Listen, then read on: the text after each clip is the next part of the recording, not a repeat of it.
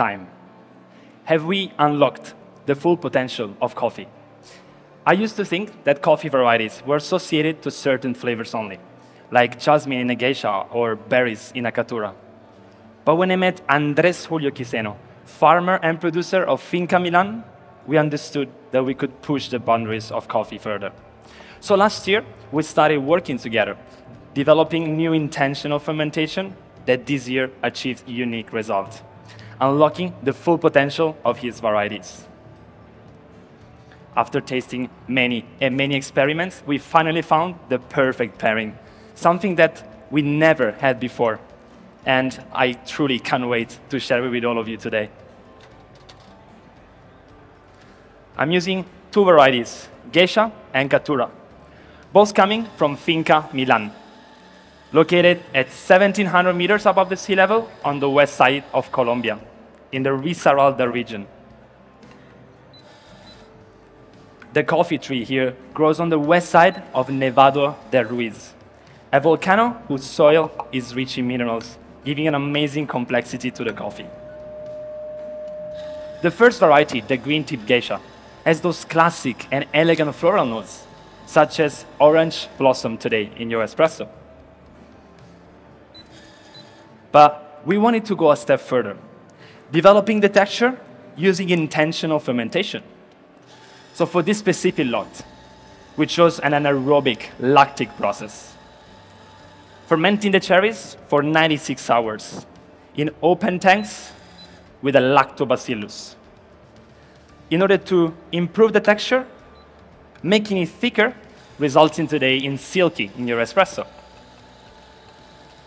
After that, the cherries are pulped and dried on parabolic dryer at 35 degrees for 8 days, improving the sweetness and an incredible flavor of papaya.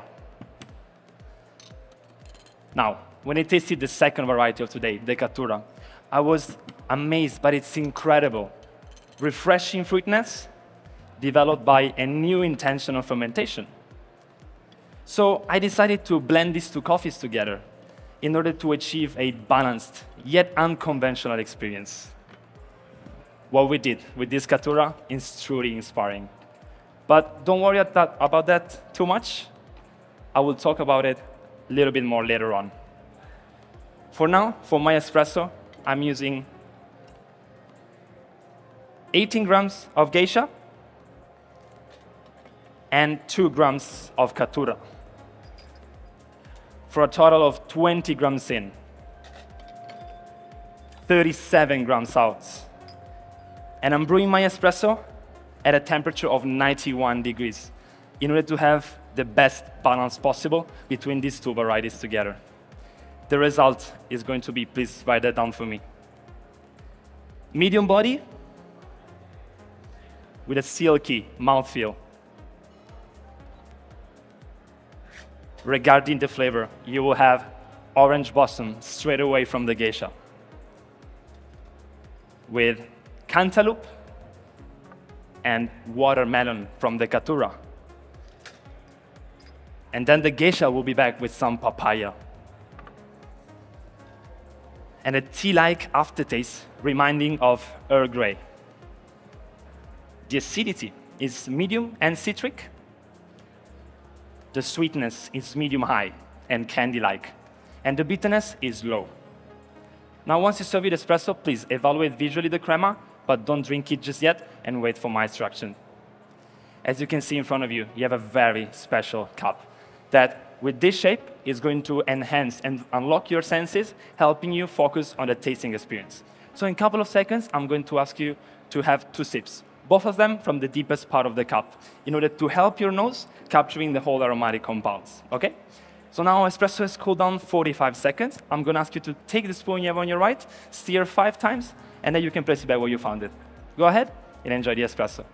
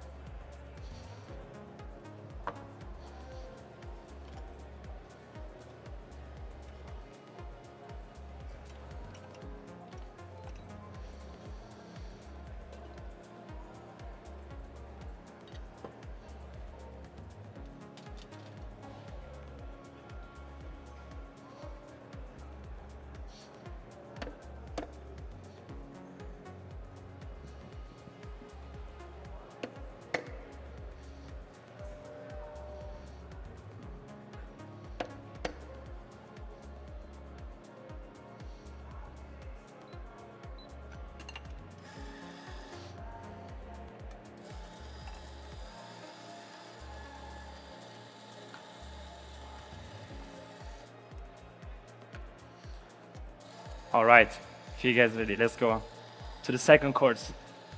Let's move on to the milk beverage. Shall we? Yeah, all right. So for my milk beverage, I want to decrease the amount of geisha and increase the one of katura in order to unlock the potential of this beautiful variety even more. It was a very complicated process. It took 5 years of thinking and experiments to fully master the fermentation process. And this is exactly what happened with these beautiful nanolots. When we pick the cherries and then put them straight away into an 8 degrees room, stopping the germination and preparing the cherries for the fermentation process. After that, cherries are popped and taken into a bioreactor. And here, the magic happens. Andres inoculates the mosto coming from the previous geisha fermentation and a special natural yeast called Schizosaccharomyces pombe, a complicated name for an amazing result in the cup.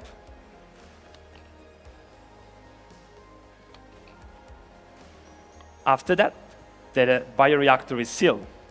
Oxygen is taken out and nitrogen is applied for 72 hours, developing the texture. It is a very precise recipe.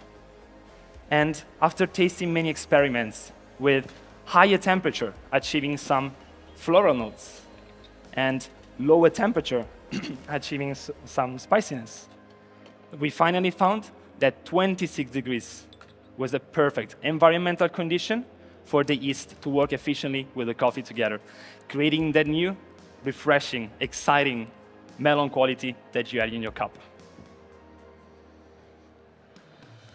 For my milk beverage, I'm using 3 grams of geisha and 17 grams of katura, for a total of 20 grams in and 37 grams out, achieving a kick of intensity. I will add 60 ml of a freeze-distilled cow's milk, having 5.5% of fat, thanks to the freeze distillation. I'm steaming this milk at 55 degrees because I wanted to highlight the balance with this coffee. The result is going to be, please write that down for me, a creamy texture and flavors of cantaloupe candy,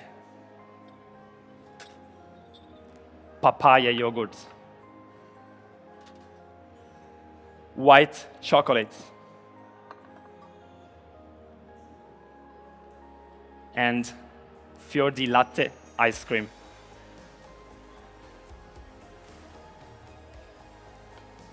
We talked about the fermentation process, right? But it doesn't stop there.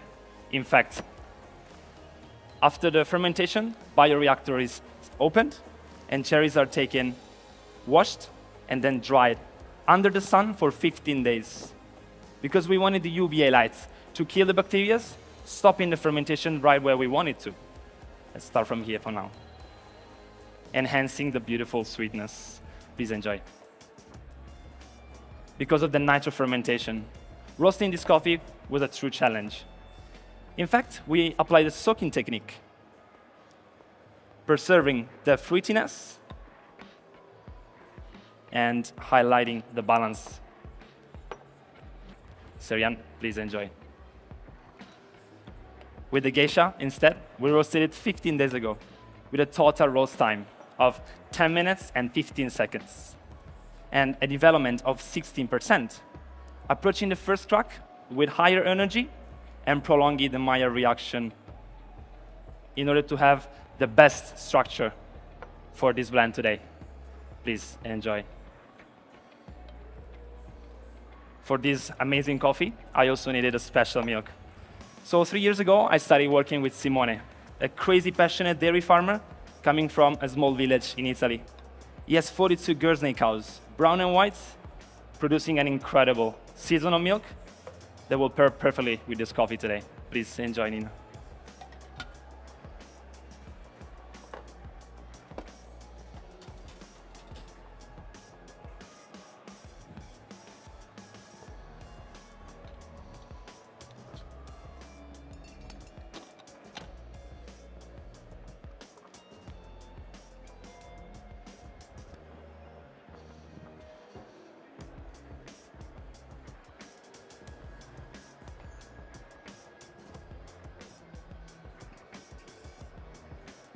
All right, ladies, if you're ready, let's move on. Let's go to the last course.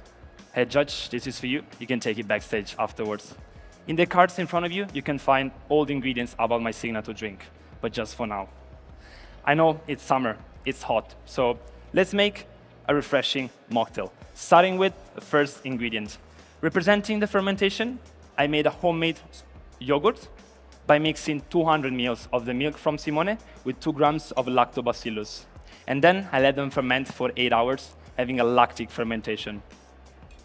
After that, I added a fresh passion fruit juice that I made by squeezing 2 passion fruit in 1 liter of boiling water. Adding all of this together in the magnetic stirrer at 400 RPM for 7 minutes in order to mix different consistency. I'm gonna add 5 cl, and it will create a new flavor of guava. For my second ingredient, representing the maceration, fermentation is when bacteria consume the sugar within the coffee cherries. So to compensate the sugar loss, I made a homemade tonic water by cooking 10 grams of citric pills, like lime and lemon, in 1 liter of boiling water. Then I added 1 gram of saffron and 1 gram of pepper to enhance the freshness. Adding 6 cl will create a new flavor of mandarin. And then, of course, 2 double espressos, representing 100% of Caturra.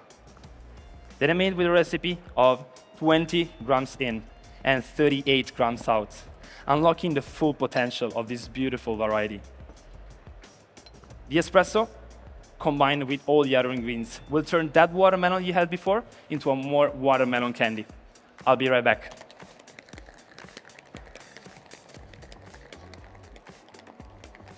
All right. I just shaked for 6 seconds all the ingredients with my coffee because I wanted to achieve a serving temperature of 12 degrees.